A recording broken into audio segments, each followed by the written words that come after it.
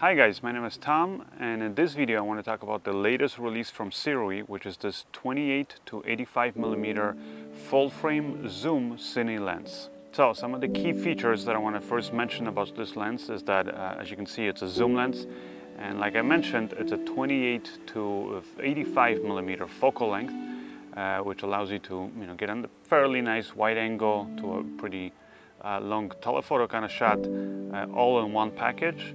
And it covers a full frame image sensor. So that essentially means that it has a 3 times zoom ratio when you go from all the way 28 to 85mm. Now another nice feature is that this is a Parfocal lens.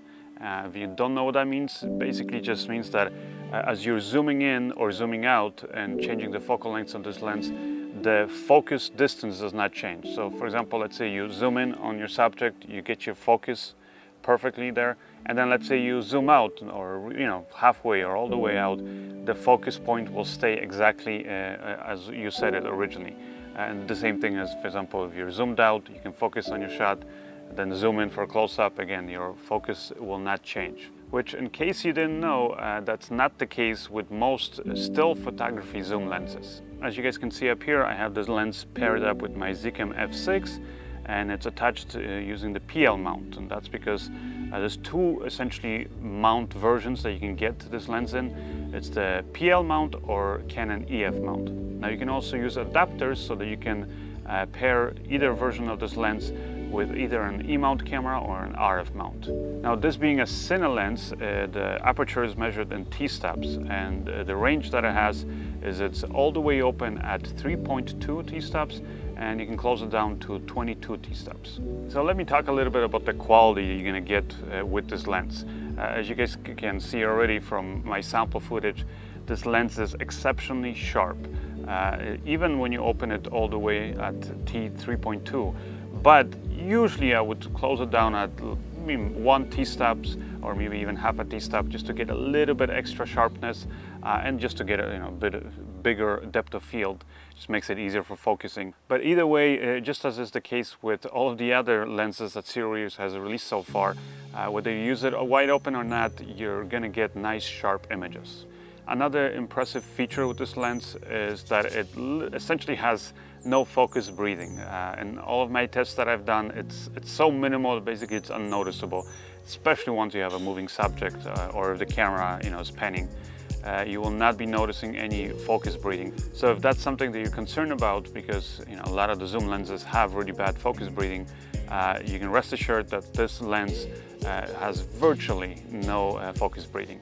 Another thing to notice when it comes to the quality of the images you're going to get with this lens is that it creates what I would call a very clean looking image. So it's not going to have any artifacts in terms of, for example, like glares or things like that. The lens flares actually on this are, again, barely visible. Even when you're pointing this lens directly at like some really strong light source like the sun, it's very, very minimal, the lens flares, very hard to see.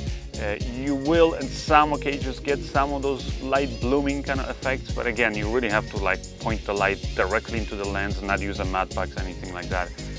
But if you're using it in the kind of configuration like I'm using it up here with the Polar Pro matte box, then you're gonna expect to see a very clean looking image. Now that might not be something that some of you guys want.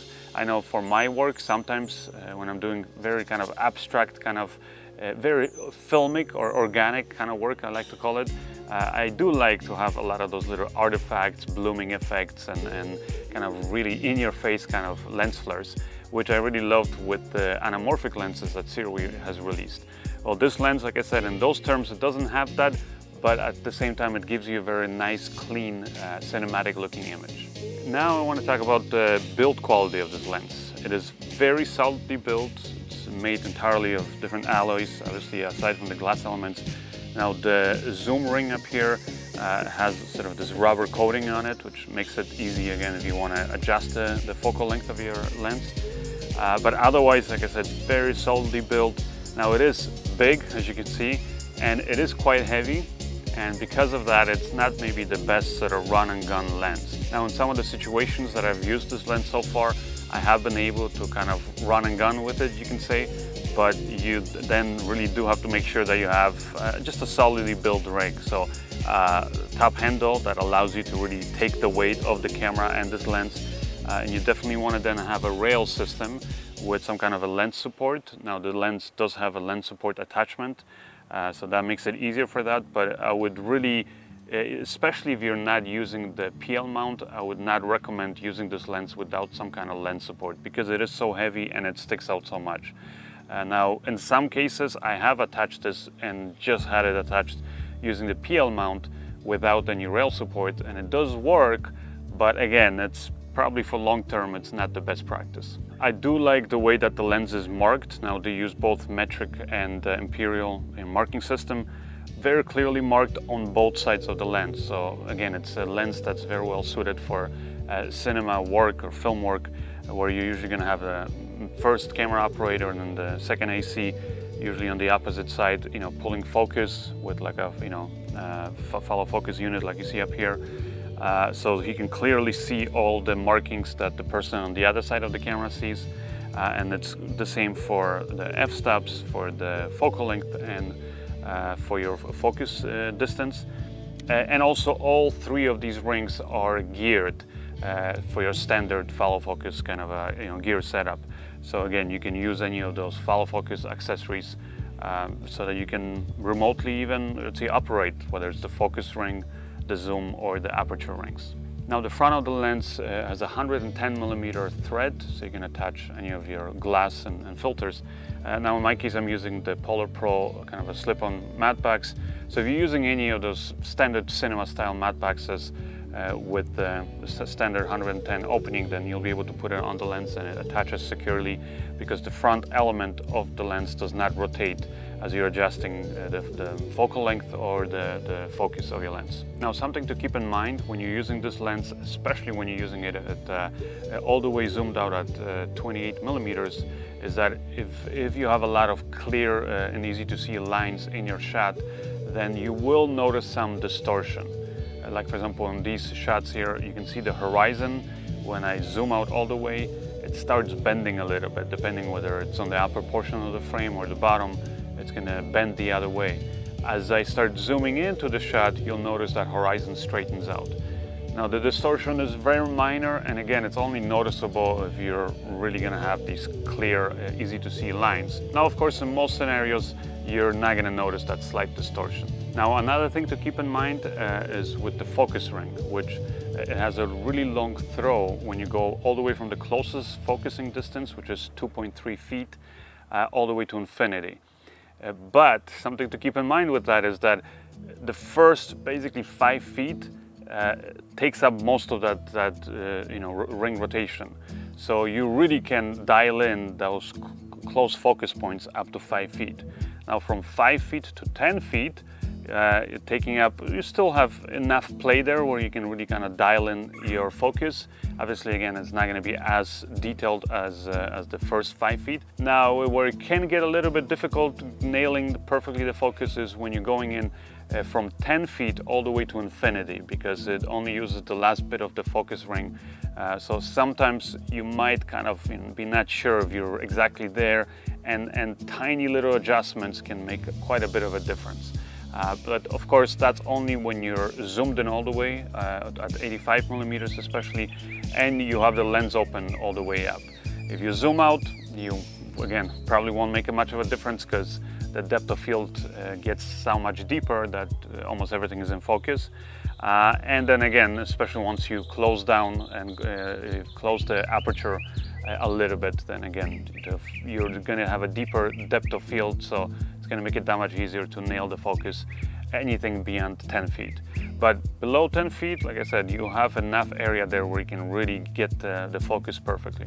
And it's precisely because of that reason that even though a lot of times I was shooting with this lens by myself, I still prefer to use follow focus, like this manual one that I have up here, because with the follow focus, that just makes it that much easier to get your focus always perfectly right. Because if I had to do this by hand, actually grabbing the lens, like I said, from 10 feet all the way to infinity, it could be a little bit hard sometimes.